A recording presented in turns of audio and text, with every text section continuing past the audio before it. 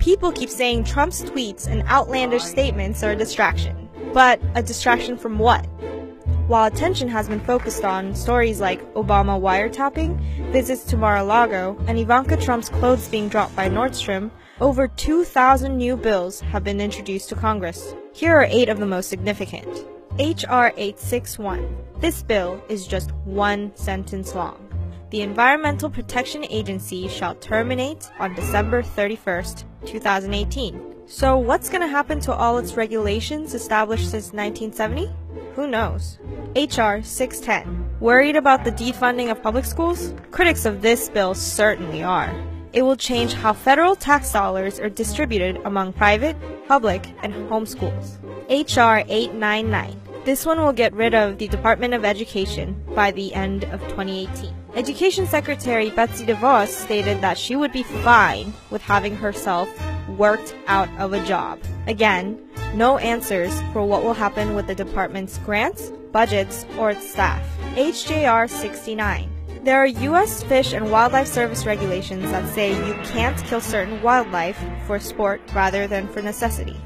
This bill aims to get rid of those regulations. H.R. 354. This would prevent any federal funds from going to Planned Parenthood or any of its affiliates for 1 year, unless they prove no funds will go towards providing abortions. That's except in cases of rape, incest, or life-threatening conditions. But using federal funds for abortion is already prohibited by law. It's called the Hyde Amendment. H.R. 785. H.R. 785 weakens the power of labor unions by prohibiting them and employers from requiring workers to join unions to get or keep jobs. Critics say the bill would lead to lower wages and greater unemployment nationwide. H.R. 83.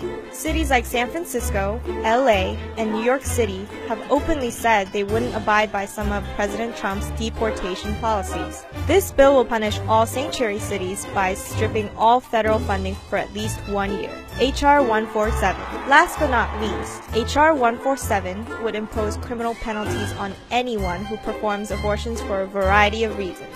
Violations or attempted violations could result in fines and/or imprisonment up to 5 years. It's a felony charge. These 8 bills are just the tip of the iceberg. All American citizens, whether they're for Trump or against him, should be aware of what's going on in their own country.